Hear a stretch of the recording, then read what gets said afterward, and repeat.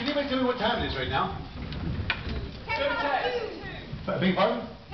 2. 10 past 2. Okay, I'll talk for just 2 minutes if that's all right. Because I do actually have to go. I literally have to go back to Birmingham to catch a plane to Edinburgh. Anyway, thanks guys.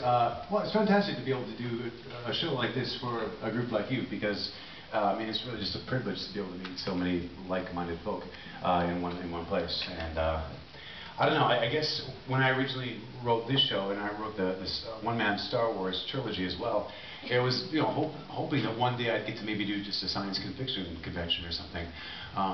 But this here, for me, turned out to be way more complex than I thought it was going to be. I wrote this, not for close your ears, kids, if there's any kids in here, for shits and giggles, and thinking that, well, you know, I could do it for a month or something and then it would be over.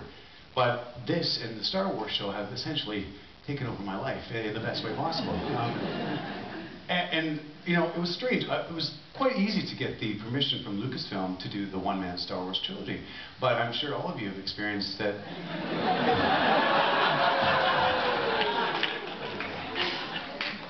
The end and wheel, which is, you know, dealing with tokens and stuff sometimes, you know, but it actually worked out pretty well for me. I was lucky enough to have Sir Ian McKellen, who came to see the show just before I received a cease and desist type of letter.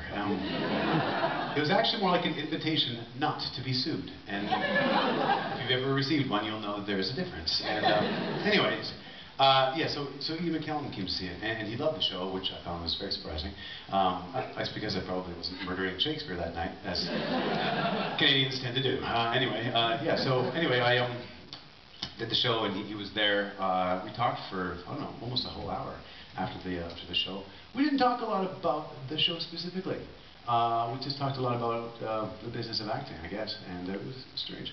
And anyway, he was about to leave, and I realized that I hadn't asked him like a single fan type of question at all.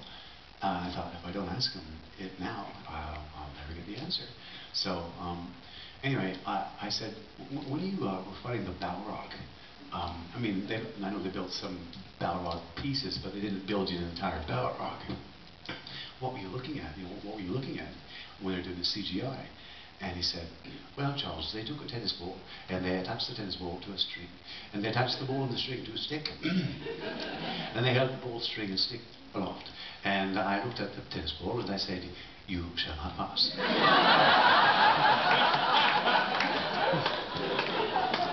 And 3 years later, I was nominated for an Academy Award for that.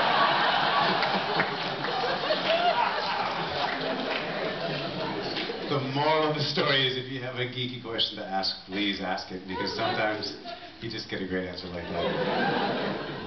I'm very, very sorry to leave you guys.